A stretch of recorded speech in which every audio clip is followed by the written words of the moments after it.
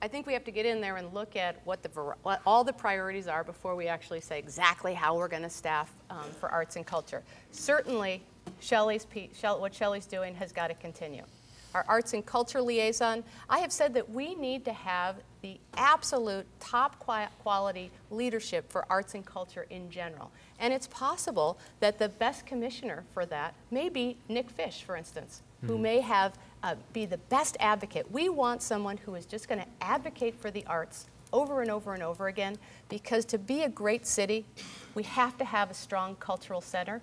I personally am going to be very focused on the economic development side of this equation, which certainly includes the industry portion of this, and on public safety.